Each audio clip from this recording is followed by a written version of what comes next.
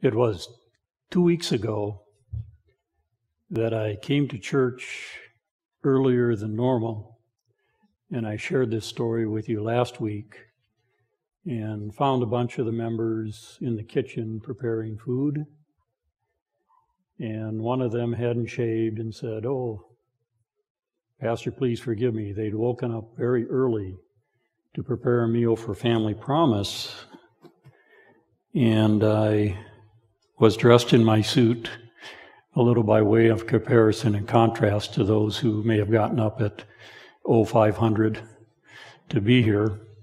And I said, "You look like angels to me." And I have to say that I didn't see angels today, but I think I heard them in the sound of the choir and in the sound of the special music this morning. I can't wait to be with Jesus and hear that heavenly choir. How about you, friends? It's good to come into the house of the Lord to worship together, to open our hearts to His Spirit, to be fed through the music, through the giving, and through the spoken word.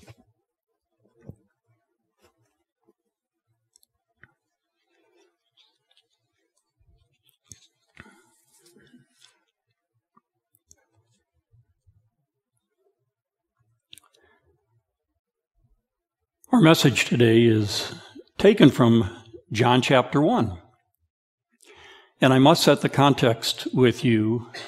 We started last week in John chapter 1. John chapter 1 starts, "In the beginning was the Word, and the Word was with God, and the Word was God," as almost a direct parallel to the Genesis story. "The earth was without form and void, and darkness was upon the face of the earth. And the Spirit moved upon that darkness and created light. So out of darkness, the Holy Spirit drew forth light." I like that illustration. I don't know if you fully embrace it. In different times in my life, I find myself not willingly in a dark place, but in a dark place sometimes of circumstance, in a dark place sometimes of my own causing, in a dark place where I don't know exactly how to get out. And sometimes I try to gather in all that darkness and stick it in a box. And that's insurmountable, because the only way to dispel darkness is that light must be cast. And it is by the presence and power of the Holy Spirit that happens. So it's against that context that we move into John chapter 1. And we find there that God is calling a man.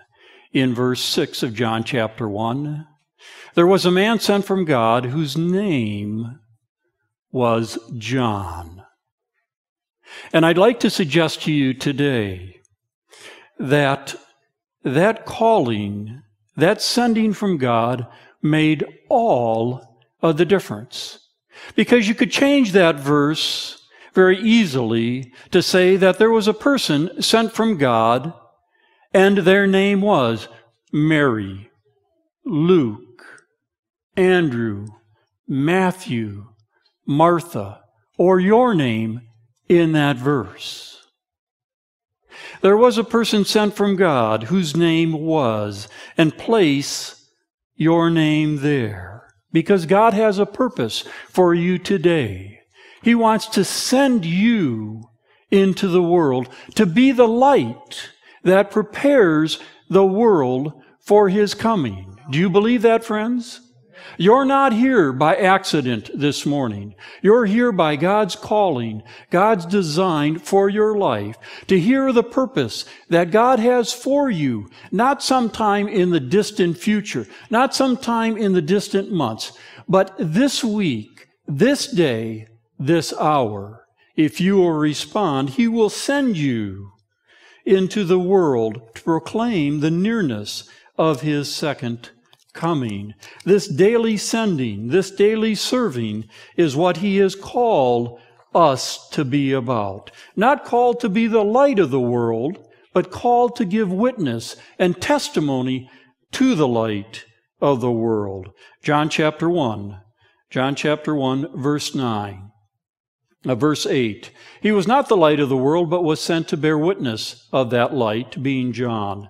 That was the true light which lights every man that came into the world. He was in the world, that the world was made by him, and the world knew him not.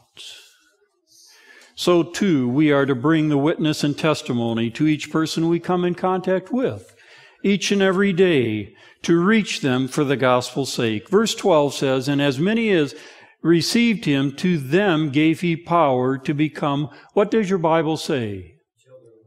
The children of God. And in the old King James it says the sons of God. And lest you be literalists, the sons and daughters of God. Even so to them that believe on his name. Probably one of the most powerful scriptures in Scripture is that as we receive him, he gives us power to become his sons and his daughters. He changes our relationship with him. He draws us into his family. He draws us into a relationship with him as he being our heavenly Father, pouring out his love, his goodness, his grace into our lives. It's an amazing story, isn't it, friends? Does it cause you at times just to reflect on it day by day and through the week to say, God, what amazing grace, what incredible love that you have for me. My life is so full, I must tell somebody of your goodness and grace. For you find that's exactly what John did. It is that calling, that sending of John that made all of the difference. Have you sensed that God has called you? Have you sensed the sending that God wants to do through you? Because it is that sending that God called somebody into your life before you knew him to make contact with you. Do you remember that first time you were invited to accept Christ as your Savior? Do you remember that first contact that you had? You may have grown up in a Christian home where Christianity is just part of your life. There are those here today, though, that did not have that experience and can call forth that experience of somebody offering the invitation to open their hearts and lives to the Lord Jesus Christ, offering the first prayer that they experienced. And friends, he doesn't leave it for somebody else to do. He's calling me. He's calling you. He wants to send not the person next to you. He wants to send you into the world. Do you believe that, friends? Now, let me be perfectly clear, if I haven't been already. It is that sending that is an empowerment. It is that sending and the outpouring of the Holy Spirit that will fill you and will guide your words, your thoughts, as you reach out to those on the job, as you have interactions with your neighbor, as you have actions with your sons and your daughters, your aunts and your uncles, your grandparents, your children, that they might be drawn into a closer relationship with God. Now let's look just for a moment in the middle of John chapter 1. John bare witness of him in verse 15 and cried, saying, this is he of whom I spoke. That he comes after me is preferred before me, for he was before me. And verse 16 proclaims, and of his fullness all have what? All have received, and grace for grace. Oh, we don't normally use that expression, grace for grace. But what the scripture writer is trying to express here, it's just not grace. It's not just grace added to grace. It's grace squared. It's grace exponentially. It's God's goodness, his fullness poured out upon you, so much so that the that John, the author, as he penned these words, he could not find a greater expression except to say that God's grace is poured out to you in a magnitude that you can't even begin to express. Do you ever find that to be the case in your life, friends? Do you ever find that to be the case? Wait a minute. Wait a minute. Do you ever find that to be the case, friends? Ever? Do you ever find, as you're worshiping the Lord in the quietness of your study at home, in the quietness at work, that you just want to say, Lord, I don't know what to do. You're so good. You're so gracious. Through this difficult time in my life, I see you working. Your Spirit has been comforting me. I don't know where you are. I'm in darkness, Lord, but send that light. Draw me out of that darkness. I don't know how you're going to do it, whether it's through the spoken word on Sabbath, through the Word, through somebody coming into my life. But Lord, I need your Holy Spirit to lift me up. And when you realize that He's done that, it's grace poured out upon grace. Can you say amen? It is that type of experience that will cause the church to rise up and proclaim the goodness of God in ways that others around him will be able to see it, much like John the Baptist did in proclaiming the nearness and the coming of Christ, who was about to come on scene. He was preparing the way. And I believe, friends, that as Christians today, as Seventh-day Adventists, we are called to be prepared, but more than we be prepared, we are called to prepare a people to receive the coming of the Lord Jesus Christ. Do you believe that? It's not up to your neighbor sitting next to you. It's not up to your husband, your wife, the preacher, the conference, the church. It's up to you as a believer in Christ to reflect on the goodness of Christ and say, Lord, help me share. If I don't have much to share, Lord, let me get the magnifying glass out of your Holy Spirit and let me recall the way that you have blessed me.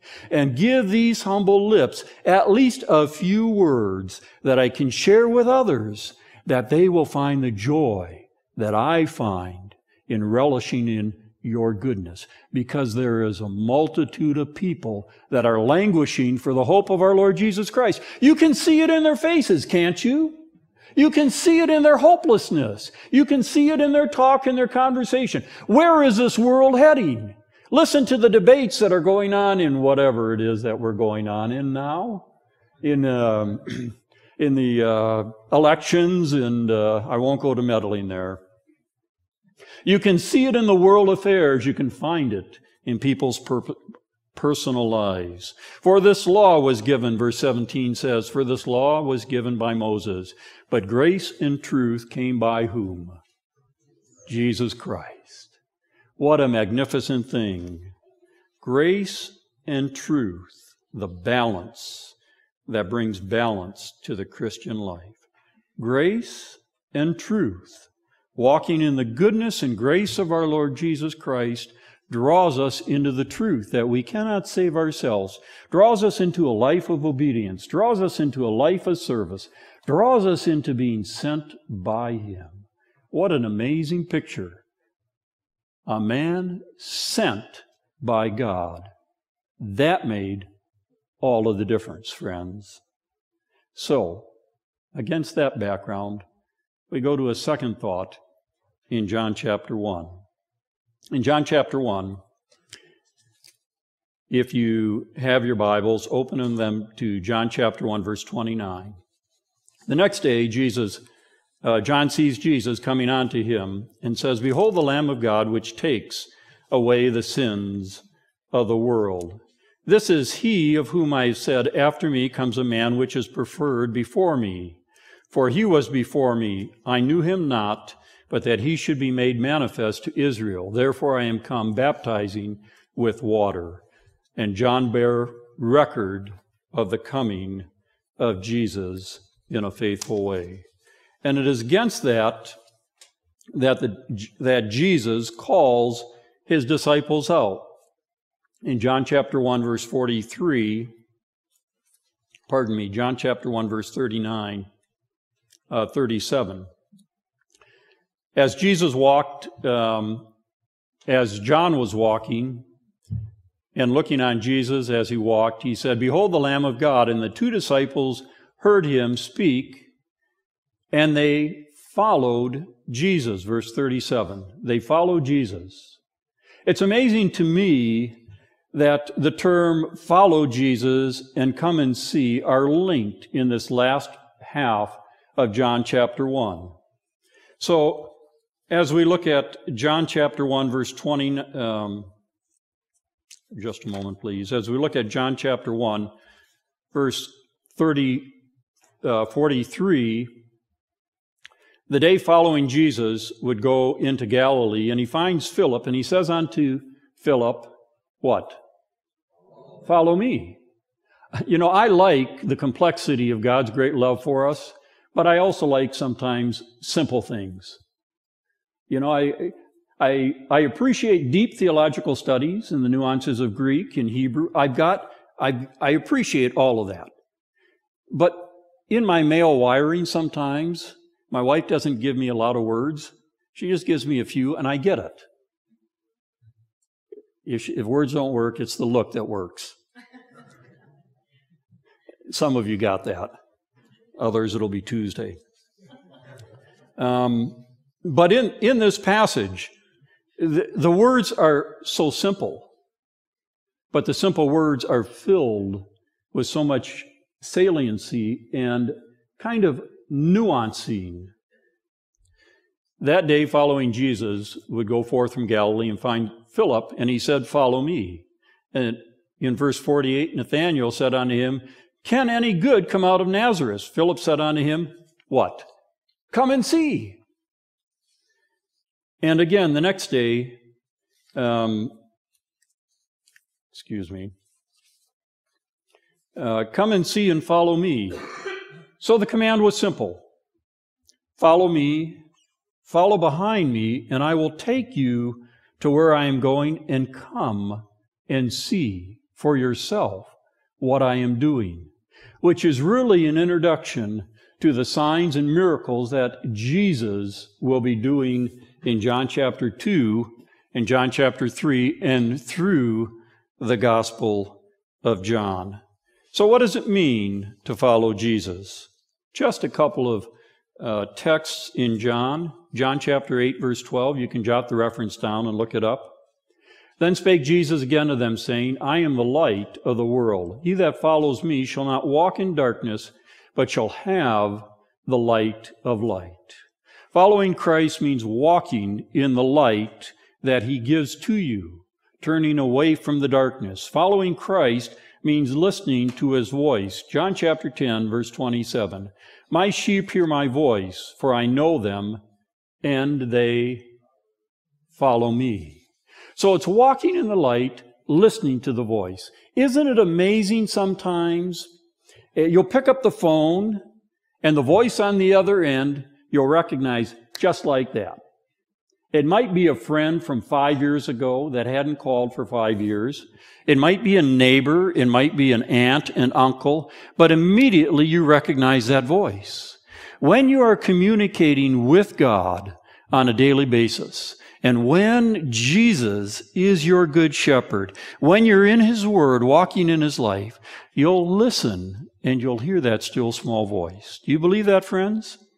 It's a comforting voice that says, cast all your cares upon me. Walk with me. I have a plan for your life. Follow me.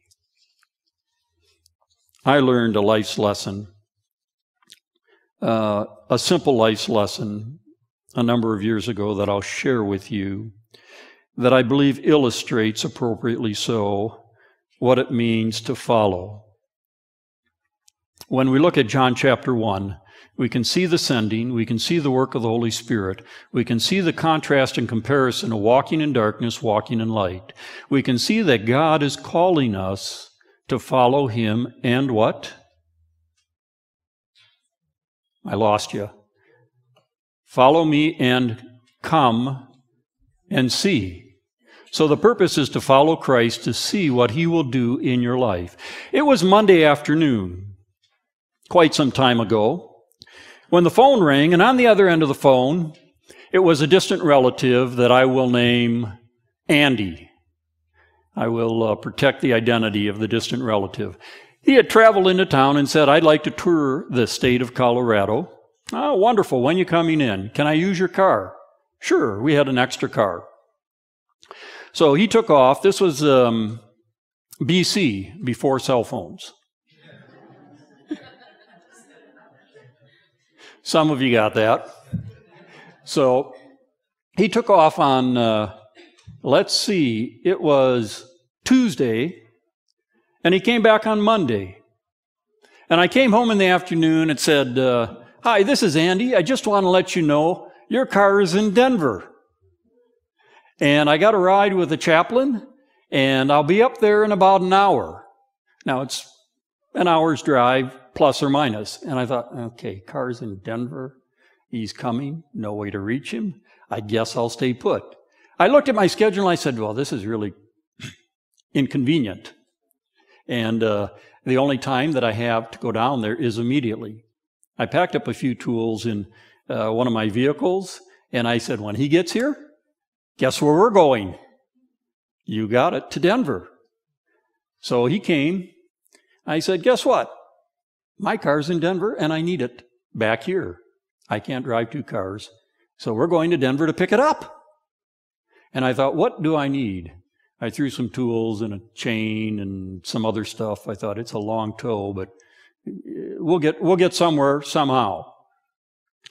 We pulled down, sure enough. There, parked right next to the church in Denver, was my car. And I said, I think I'm going to try the obvious. I just wonder. I had taken a gas can with me. I poured the gas in the car. Figured if there's gas in it, it won't hurt. We'll use it at some point in time. Got in the car, turned the key, and it started right up. I said, well, this is a good sign. As I muttered under my breath, only to myself. I said, here's the plan. It's good news. We don't have to tear the car apart, tow it anywhere. It's running. And knowing it was going to be so easy, as we pulled out of the parking lot, knowing that he didn't know the way very well, I said, I just ask one thing. Follow me. It was dark by then, about 9 o'clock at night, and we started out up I-25. And wouldn't you know it, about 5 miles north of Denver, a police car pulled in behind me. No lights shining or anything. Now, Andy was behind me, but he got tired of driving slow. So he pulled out around me, and he thought he'd show me the way. Now, there weren't any turns between where we were and the exit, so I said, this is pretty easy going. Even if he drives, I'll find him eventually. I sped up as fast as I thought I'd dare, and he continually pulled away. He'll find his way. It's only one turn, and if he gets lost, he'll get there eventually. About 3 miles up the road, I heard the police officer went around me.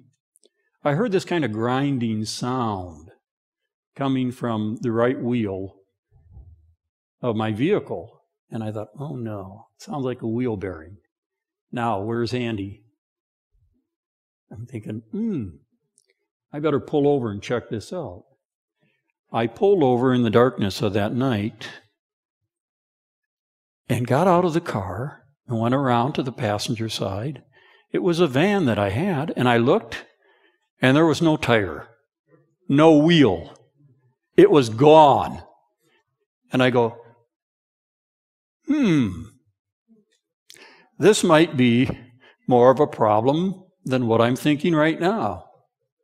I peered off in the darkness. Speaking of being in darkness, it was dark. Couldn't see my watch. Looked down the hill, and I saw something down there. And I thought, maybe that's the wheel. It was probably 150 feet downhill. So I hiked downhill, no moonlight, just hiked down there. Sure enough, there it was, the tire. It was smiling at me. I rolled it up the hill, and I said, well, this is good. When Andy comes, surely he'll come, because I won't be getting home. He'll turn around. He'll have enough brains to come back and look for me. And I put the tire against the side, ran the flashers, and said, well, I better get about trying to figure this out. About 3 minutes later, another policeman came by, and he said, are you having any problems, sir? I said, well, I can't really afford a $200 tow. I said, no, I think I'll be fine. I said, if I'm here a little later on your second sweep, please stop. He took off. That was mistake number one on my part. I proceeded to figure out if I took a lug nut out of the rear tire or two, I might be able to put it in the front. And I actually got that accomplished. Had the tire on. Now, mind you, in between times, I was running the battery periodically to keep the flashers going.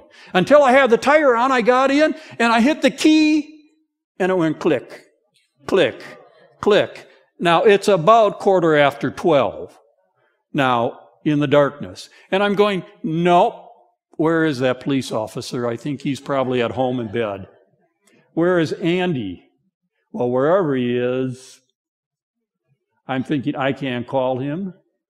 And I'm going, it's a long walk. I looked back, and I looked at Denver, and I counted. A car went by the other way. I counted 1,001, 1,002. And I figured it was about 11 miles. I couldn't see my watch. 11 miles that way, or in the darkness the other way, I don't know, 15, 20 miles. And I wasn't going anywhere, now in total darkness. I went out, started walking down the highway, and fortunately there was a highway maintenance crew. This big dump truck picks me up, says, would you like a ride, sir? Sure would. Well, there's a phone probably up. I knew there wasn't any phone going that way. He said, well, I'll take you back to a phone back towards Denver. So we spent 35 minutes, dropped me off at a gas station, and I said to myself, boy, I just hope Andy has the phone turned on in his bedroom when he got back to my house and doesn't let it go to the answering machine. I said, I don't know what I'm going to do. Andy. Oh, yeah, Andy. Yeah, I know you've been waiting for me to get there. I'm back in Denver. I need you to come back, get off on exit 14, and I'm at the go-go shop, the gas station, just off the exit. You think you can do that? Now, what exit is that? You sure? Okay. You're on your way? Okay. Somewhere after 2:30 a.m., I see the white car pull into the gas station. Sure enough, it's Andy. Now, by this time, I'm more than a little upset. I'm not exactly sure what I want to say to him. I knew I probably shouldn't say much.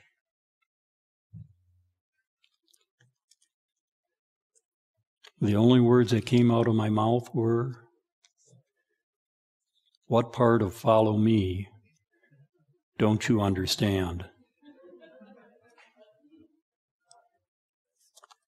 It's not difficult to understand when Jesus asks us to follow him. It is for our own benefit. May the Lord bless us as we do so. Our closing hymn is hymn number 623.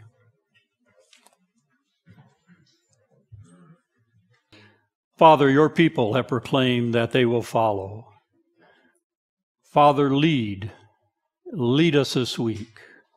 Lead us in opportunities to share your magnificent grace.